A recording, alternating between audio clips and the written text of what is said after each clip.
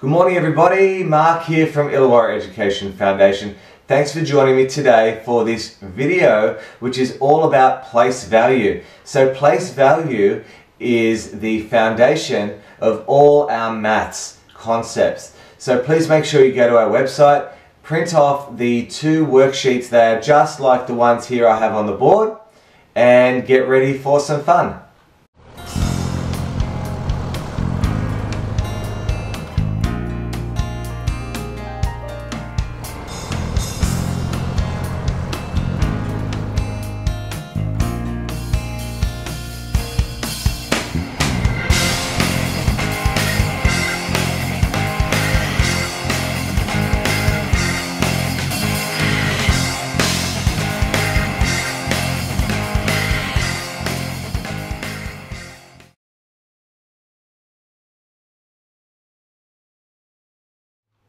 Welcome back everybody. You'll notice that on our first worksheet today we have our place value columns. Now of course I only have a very small snapshot. You'll see that it's actually an arrow. The column actually goes on forever this way and it can go on forever this way. Today we're just focusing on the main columns. We have 4 whole numbers and we have 2 fractions or decimals or part numbers. Now you'll notice here we have our decimal point.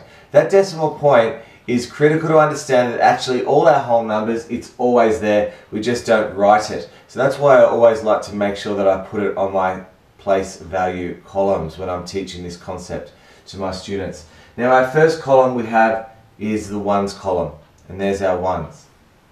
And we can represent it, the basic unit is of course 1. The next column we have our tens column, 10 of those ones. Hundreds is next, 10 of the tens. And the last one shown here are our thousands column, 10 of the hundreds. You'll notice that each time we go across, we increase by a factor of 10. Whenever we come this way across the column, we decrease by a factor of 10. If you like, times 10 divided by 10. These two columns here, these are our fractions or our decimals or our part numbers, less than 1. So we have the first column to the right of the decimal place is our tenths column. You'll notice I've highlighted the TH at the end of tenths in yellow. It's critical that we don't get lazy with our language, otherwise we may confuse it with the tens column. So it's tenths represented over 10. So it is of course this 1 divided into 10 equal parts, so it's quite small. The next column we have is our hundredths column, which is 1 divided into 100 equal parts, represented there as a fraction over 100 with the denominator as 100. So let's make a start. On our second sheet we have our numerals, and we're actually going to be placing these numerals into our place value chart today. I've also want to talk about expanded notation, or the long way to write the number. So let's get started. We'll start nice and easy. The number is 29. Now I hear a lot of people say 29 is a 2 and a 9. Of course it's not a 2 and a 9, it's a 20 and a 9. So parents out there, when you please describe numbers to your children, it's really great if you could actually use the correct language in maths. 29, 2 tens and 9 ones. So when we're going to write this out in expanded notation, watch how I do that. We have 20, 2 tens, 2 tens and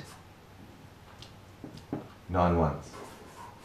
So 29 in expanded notation is 20 plus 9.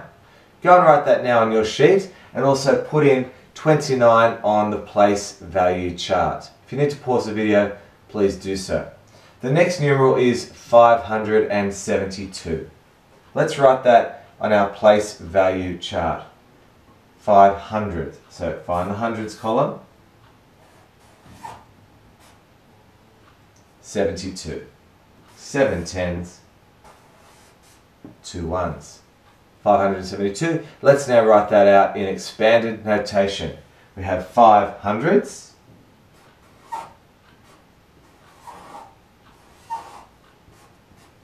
plus 7 tens and 2 ones. So 500, move that out of the way, 572 is 500 plus 70 plus 2. Write that in now. The next number, 4,086. 4 thousands. We don't have any hundredths. So we need our zero, the hero. It is our placeholder. 8 tens. 6 ones. 4,086. Now let's write that in expanded notation. 4 thousands.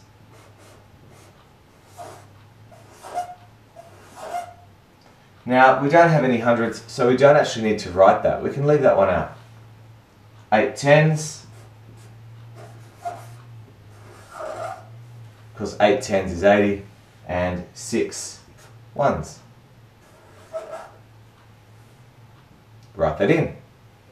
The next one we have is 3 and 9 tenths. Again, a lot of people would say 3.9. The problem with 3.9, of course, we're not using our correct column terminology. So we'll write in 3, put in the decimal point, and 9 tenths. So now let's write that in expanded notation. So we have 3 and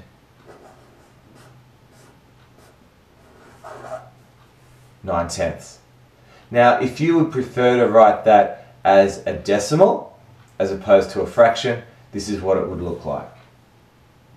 3 and 9 tenths.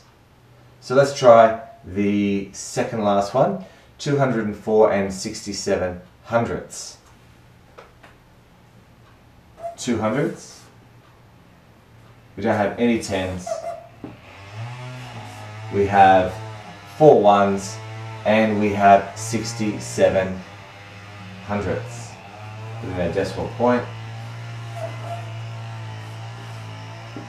And 67 hundredths. So now let's write that out in expanded notation. 200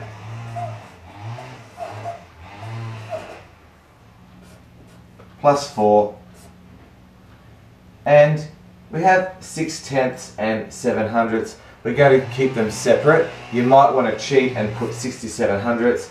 I'm actually going to do them in their separate expanded columns. 6 tenths and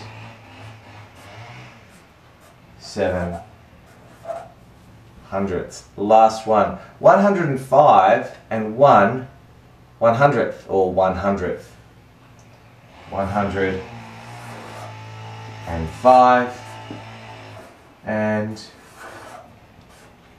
100th. Now let's write that out in expanded notation. You might want to actually pause now and have a go yourself and then check. We have 100 plus our 5 ones, and now we don't have any tenths, we just have 1 hundredth.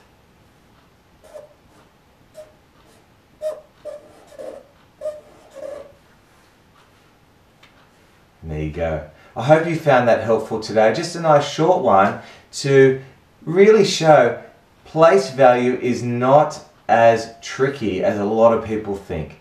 Just remember, if you know your column headings and you know how to actually read numbers, which is why we need to understand the expanded notation, we should be on the right track. Please feel free to go to our website. We have tons of great resources for you. You can look at more videos, you can download and print some free worksheets. Please remember to share, please remember to like, and please subscribe to this channel. Thanks a lot. See you next time.